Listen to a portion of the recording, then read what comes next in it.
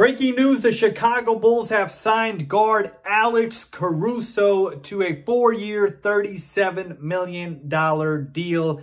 Let's talk about it. What is going on, y'all? Faiz Sports Talk back at it with another video talking, of course, some NBA in here to talk about this signing by the Chicago Bulls. So if you're a Bulls fan, make sure to hit that big red subscribe button down below. Make sure you're following me on all my social media platforms. And guys, hit the bell icon so you're notified every time I drop a new video. Let's get into it. All right.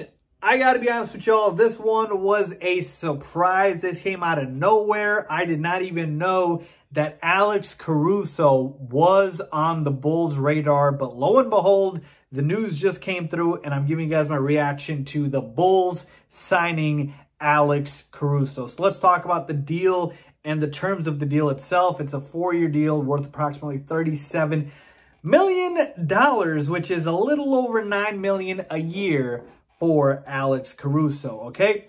And how did the Bulls afford this? This was, I believe, their mid-level exception, which is about $9 million. So they used up their entire mid-level exception. I believe they still have a biannual exception that they could use, about $2 to $3 million. But that's basically how they signed Caruso, is if you're over the cap, which the Bulls were after signing Lonzo Ball, you can go ahead and use the mid-level exception, which every team gets. It's about $9 million, or depending on the team. And you can use that to sign any player that you want. So, Alex Caruso, let's talk about the fit here, folks. And right off the bat, I got to tell you, I don't like the money, okay? I don't like the money. I like Alex Caruso, but the money is not sitting well with me. Now, look, you got to overpay in free agency. I get it. But we saw Bobby Portis get a 2-year, $9 million deal, right? So we've seen some bargain deals out there, right? The Lakers signing a bunch of veteran players in Ariza, Dwight Howard, Wayne Ellington. I'm sure those are veteran contracts. And Alex Caruso, we're almost paying him $10 million. Now, let's talk about Alex Caruso himself. He's a solid player, folks. He is a solid player. He can do a little bit of everything, right? He can shoot, shot 40% from 3 last year, so he can shoot the 3 ball as well. He can pass, he can defend. He's a very, very underrated defender. So I do like that the Bulls are adding some underrated defenders to this team.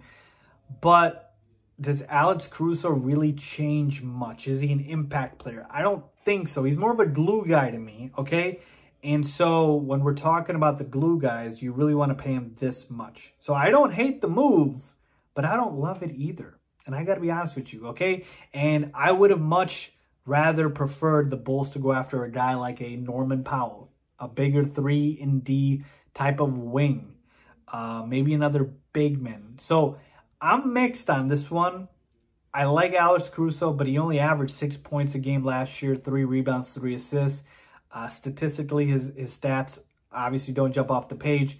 I mentioned to you he's a good shooter, so you do like that. And he is a point guard. He can play the 2 guard as well. So our rotation right now in the backcourt is kind of loaded, actually. We might have a little bit of a logjam here. You got Lonzo Ball, right? And then you got Zach LaVine, your starting point guard and shooting guard. Then behind Lonzo Ball, you've got Kobe White. You just drafted Ayo Dosunmu, and now you signed Alex Caruso. So I'm guessing Caruso or Dosunmu are probably going to play the 2 because they're both combo guards. But that's how I'm feeling right now. Maybe this move will grow on me, but right off the bat, I don't love it. I don't hate it, but I don't love it. I would have much rather the Bulls sign, again, like a guy like a Norman Powell or a Will Barton. I know Will Barton already signed with the Nuggets, re-signed with them, but I think Norman Powell is still out there. I don't think we can afford him now. But that's where I am with Alex Caruso, folks. So it does look like this might be it for the Bulls in terms of their free agency moves. They do still have some exceptions left. Like I mentioned, the biannual exception. We do need to fill out the roster with some bigs now.